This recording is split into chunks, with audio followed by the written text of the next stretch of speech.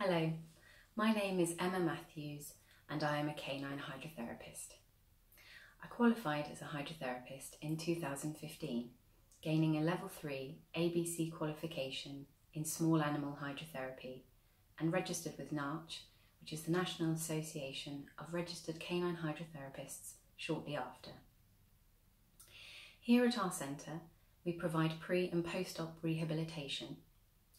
We treat many orthopaedic conditions such as elbow and hip dysplasia, cruciate disease, osteoarthritis and patellar luxation, as well as many neurological conditions such as spondylosis, degenerative myelopathy and intervertebral disc disease. We also have fun and fitness sessions, weight management sessions, and we also teach dogs how to swim. I can see how taking your dog to the local river or lake can seem like the most natural way of introducing a dog to water, but not all dogs are natural swimmers. Some dogs take a bit more time and teaching to feel confident in the water. Although Newfoundlands are gifted with natural buoyancy, a dog learning to swim or an unconfident dog may need some added buoyancy to give a little support and stability in the water. This can come in the form of a life jacket or buoyancy aid. And if you're in a managed environment, like a hydrotherapy pool, they can have the support from a therapist, giving a helping hand through the whole session.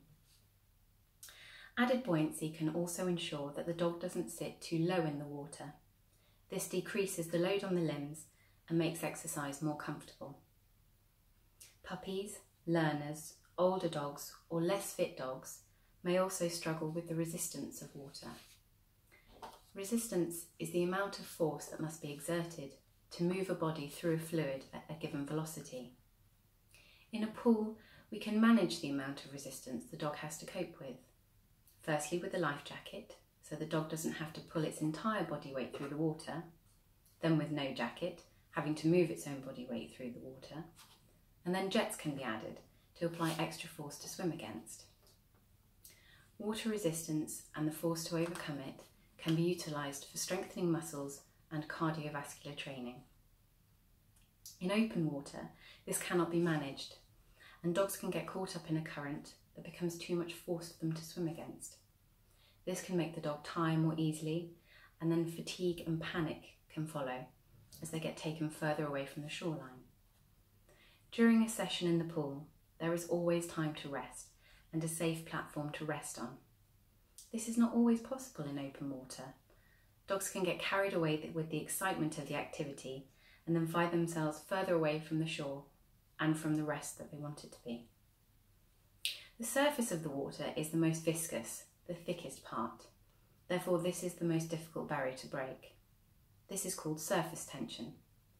Excess splashing is the breaking of the water, and this can put added strain and stress on joints. This again can be managed in a pool with the help of a therapist. The therapist can help calm the dog if it is nerves causing the splashing, or teach the dogs to swim with its paws underwater, limiting the amount of splashing. The viscosity of the water also has a stabling effect, which means it gives extra support to a dog that might find it difficult standing on land all the time. Our pool is a chlorine pool, and we test the chemical levels 3 times a day, and we have it professionally tested in a laboratory every month, and it's cleaned every day. This ensures that we keep optimum disinfectant levels, which makes it a clean and safe environment for dogs and for people. This safety cannot be controlled in open water, and at different times of year, in different water sources, harmful bacteria and algae can grow, which can be dangerous for your dogs should it be ingested, and it can cause infections. Newfies have a natural insulation with their thick coat, so cold water might not always seem to bother them. But if you have an older dog, or a dog with a medical condition such as osteoarthritis, the cold water could have a negative effect on them.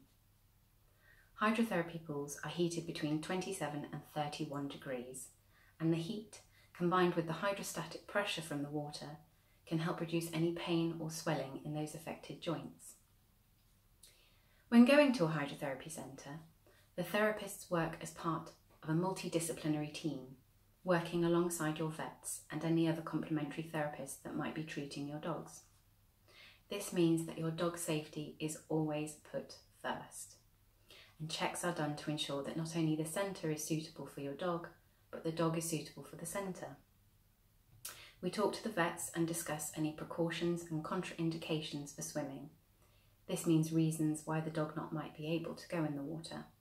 For example, if the dog has a skin condition, this could be made worse by going in water or may pass on infections to other dogs who are using the pool. If the dog has heart or breathing problems, swimming might not benefit them because of the extra pressure of the water, and this could cause them more issues. When treating dogs during rehabilitation, we must also decide whether the dog would gain more benefit from swimming in a pool or using a hydrotherapy treadmill. All qualified registered hydrotherapists should also be trained in first aid, so can act quickly should there be any issues. Hydrotherapy is a wonderful alternative to weight-bearing exercise. It helps speed up post-op recovery and helps to slow down the progression of degenerative conditions. It provides support and allows dogs to continue exercising while recovering and while nerve regeneration is taking place. It can be used where normal weight-bearing exercise proves difficult and the pressure on limbs may aggravate any condition. It can also increase muscle mass, improve cardiovascular fitness, and increase the range of movement in limbs. It can help reduce obesity and improve physical and mental health and well-being, and give a dog an improved quality of life. It is a wonderful thing to see a dog swim for the first time, and an even better sight to see a dog's excitement and eagerness to get into water and enjoy themselves swimming. If you're thinking about taking your dog swimming, whether for the first time or the 50th, you could think about taking your dog to a pool.